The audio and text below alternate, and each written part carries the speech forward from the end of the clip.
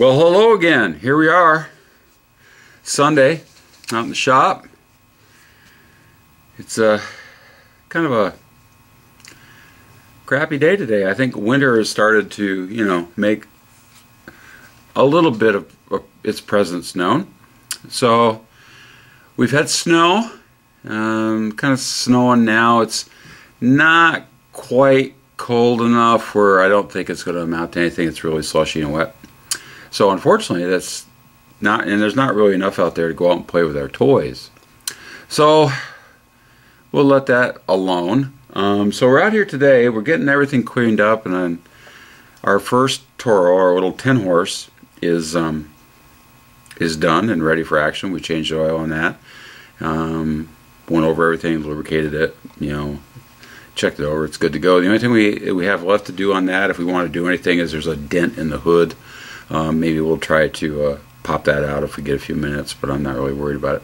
So that's over on the other side, in the garage, just ready to go. So that can actually go out and blow snow. Now the next thing up on our agenda is our other wheel horse, the 19 horse twin. I get that going. But we got a couple issues with that. First up, of course, it's been sitting a long time and it doesn't run. The biggest thing is the hood is all broke on it. I do have, see the light panel over there. I have all the parts to it, but just the plastic is all busted up. And checked around, these plastic pieces can be replaced, but unfortunately it makes for a $500 hood. And a $500 hood on a $200 tractor, to me, doesn't make any sense. So I think what we'll do is we're going to take that hood off for now, and I think we'll see if we can get it. We can maybe epoxy it back together and make something out of it that way, and we'll just call it good. Like I say, we got the headlight panel over there.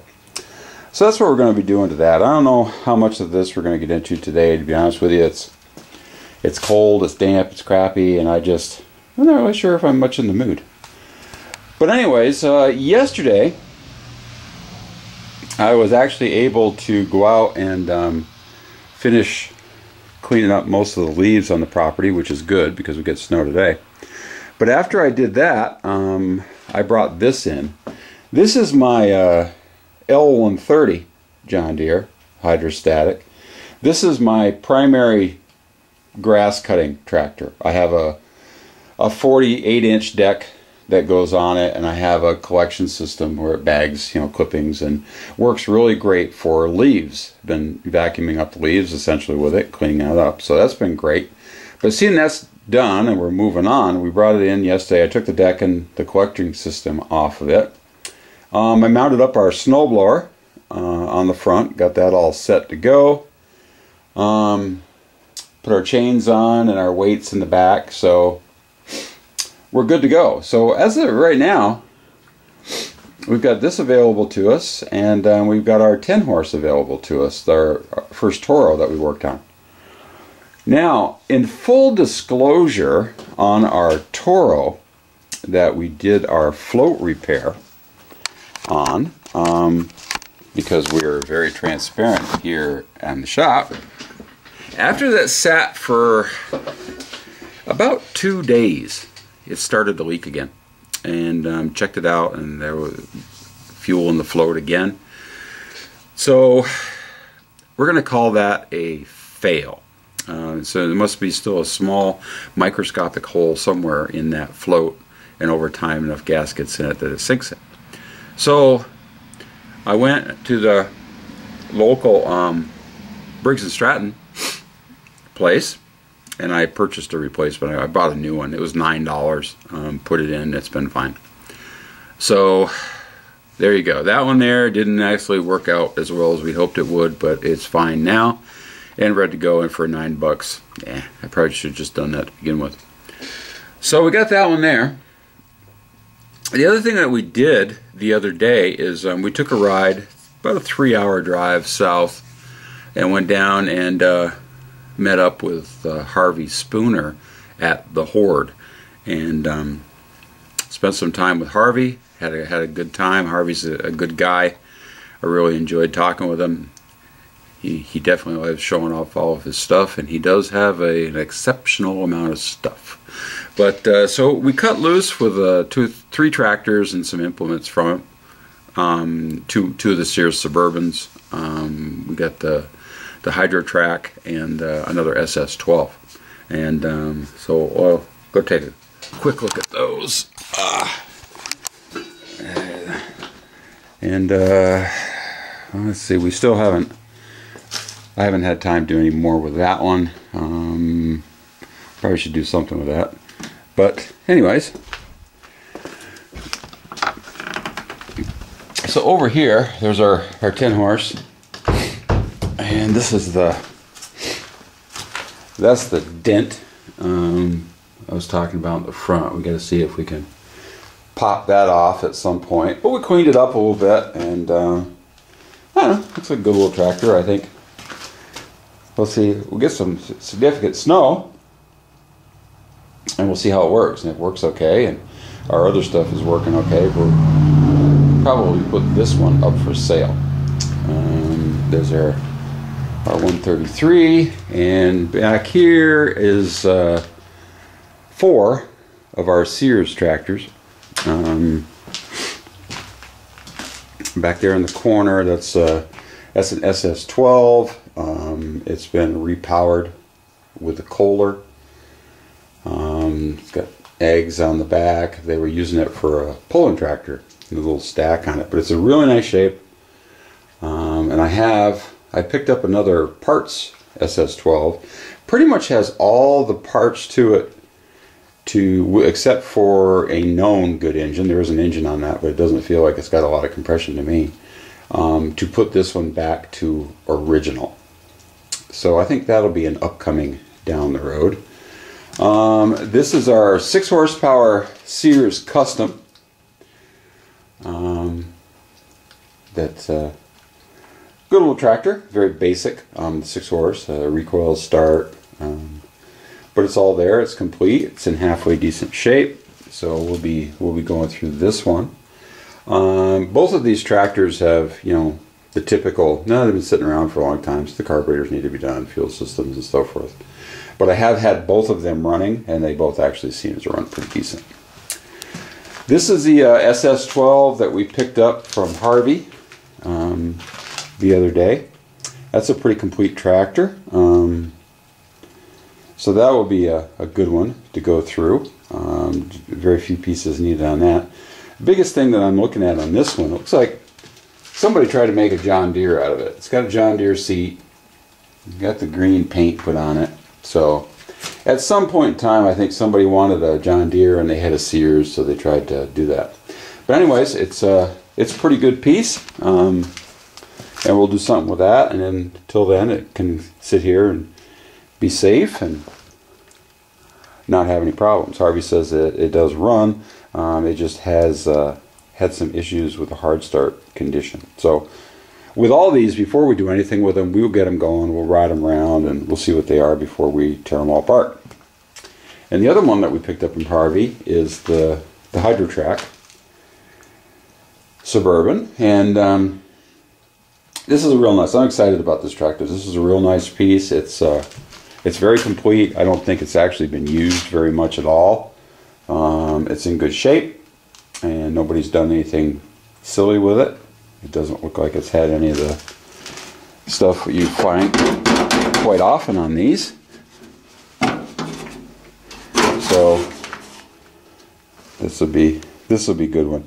This is probably going to get moved. This will be the next tractor after the one I'll show you in a minute. This will be this is going to be number 2 on the schedule. I think we're going to move this one to number 2, and probably that one will be number 3. And that, of course, that the way time goes by, that takes us quite a ways. But I really like this one. I appreciate Harvey letting it go. We'll do good things with it. That'll be a nice little show and parade tractor. when it's all said and done. And the Hydrotracks, you don't see that many of those. Most of the ones you see are the manual shifts. So this is a little unique and a little different. So we'll do good things with that. The other tractor that we got a Case 210 from Harvey with a motor that smokes. That one there, Harvey wanted to clean out, and it was a good deal for what it is. So we brought it home. I don't really have any plans for that right now, so that's kind of in cold storage at the moment. But that's a pretty complete tractor, and I think it could be kind of cool as well. So that's what all these are, and of course all the rest of the John Deeres and stuff. I have a back garage, and they're all out there. I try not to leave anything outside at all. I try to get it all inside and undercover. So I mentioned the other one is number 2. Number 1 is going to be our 725. It's 1965 Sears Suburban 725, which is very, very remnant of the David Bradley tractors of the earlier 60s. This is a real nice one as well. It's very complete. We got to get this one running and check it all over, and then this will be the first one that we tear apart and do a nut and bolt restoration on it. We'll go through everything on this, getting new tires, paint, mechanically whatever it needs, everything freshened up. I've already found the replacement decals for it, so we'll have to do something. It even has the original seat cover on it, which is kind of unusual. So that there will be coming up. Like I say, I don't know how much I'm going to do today. I'm just not in the mood. We went last night. We actually went to Greenwich, New York, where they have an annual Christmas tractor parade, where they take farm tractors in. I didn't get any video of it. I should have. That was kind of silly. But we got halfway there, and I remember I didn't even have a camera with me. And so, but what they do to enter a tractor, you have to put a minimum of 1,000 Christmas lights on it. And if you have a tractor pulling anything behind it of any kind of float or display, it has to have 2,000 holiday lights on it. So that was really cool.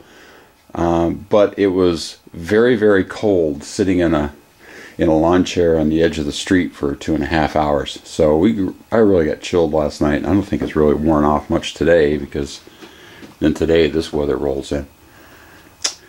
So anyways, that's pretty much all the news that's fit to print here. I got everything sorted out, so we'll get messing around with this one, because I want to get this one, because this one has a snow thrower as well. I want to get this one going and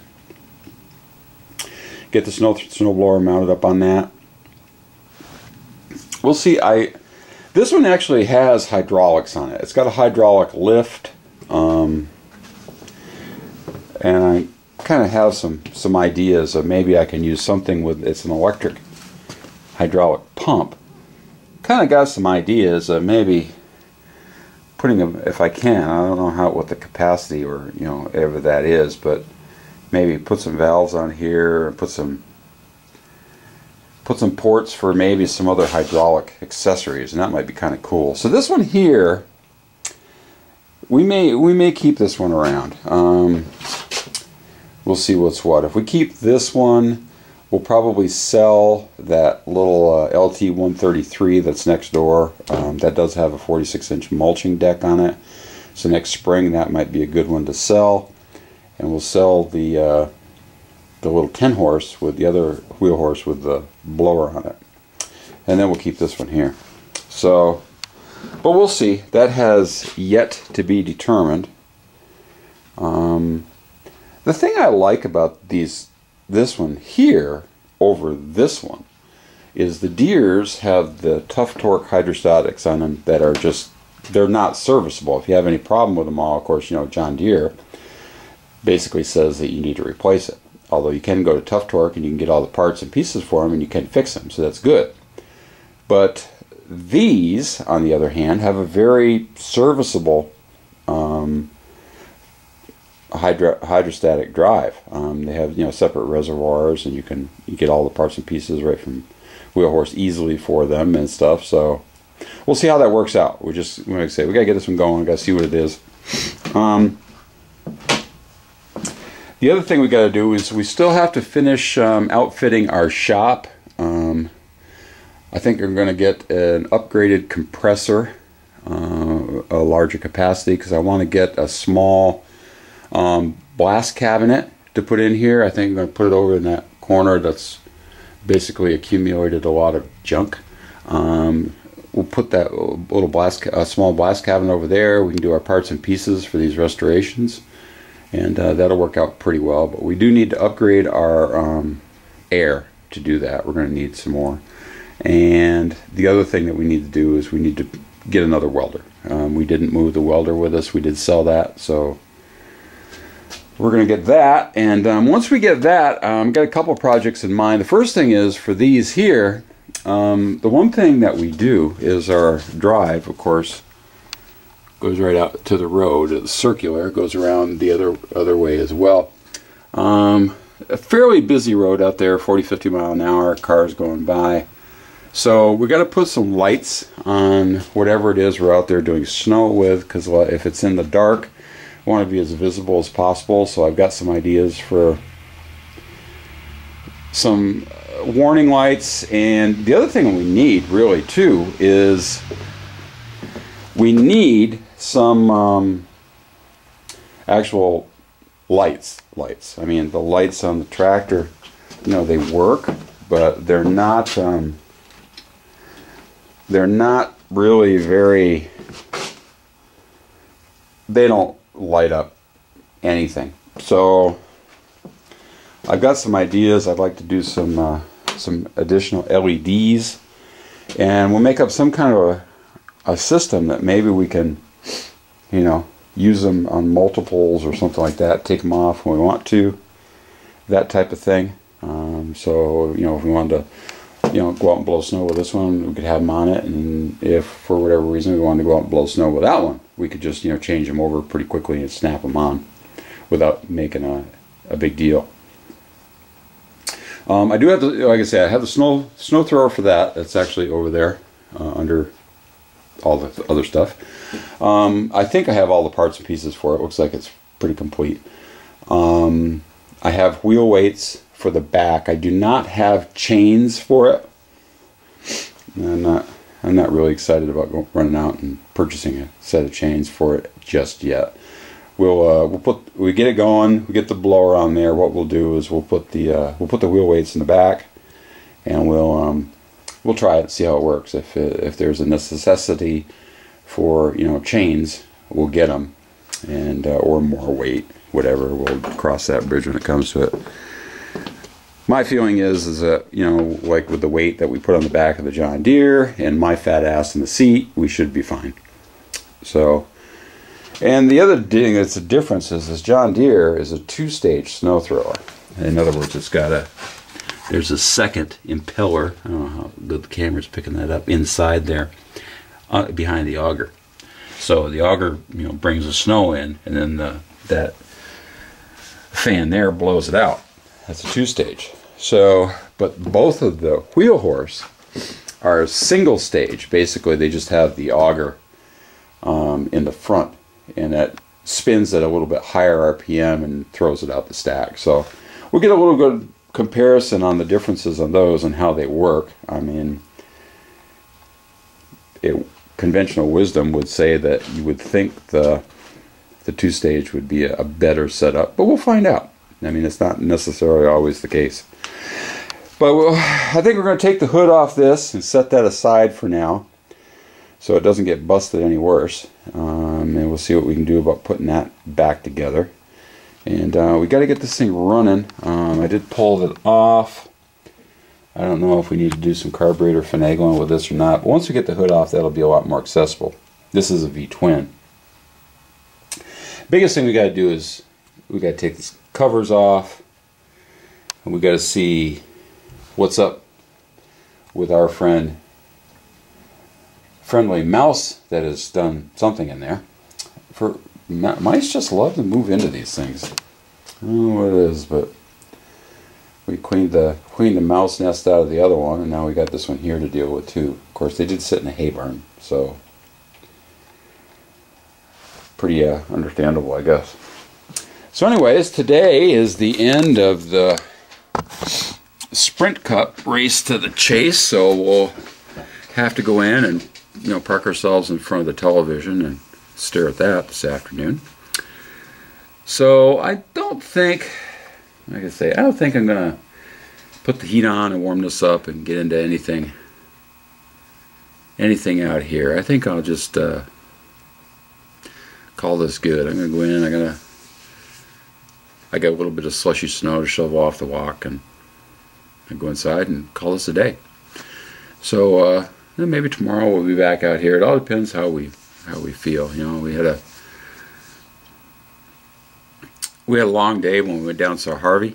I'm not complaining about that at all, because like I said, that was great. But that, and then yesterday, we did quite a lot yesterday, and I just,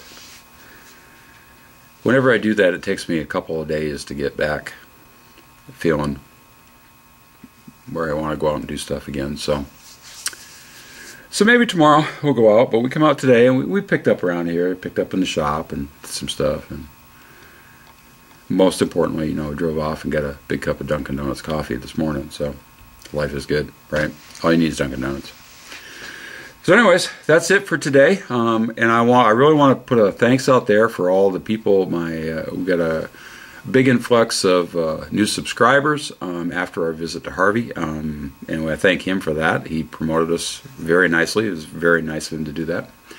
And so hopefully we'll get some content up here that keeps, you know, all the new people that have come on, and the old people too, as well, interested in the channel. And we'll keep doing our thing. Of course, you know, I think Harvey, he said it, he's exactly right, that, you know, more interest there is in a channel, the more interest there is to doing stuff for it. So that's good. But I want to thank everybody that's come aboard. I appreciate all subscriptions. I love the comments, good, bad, or indifferent. I love to have people comment on videos. And yeah, and we'll continue on and see what we can do. So until the next time that we meet, as always, take it easy. We'll see you.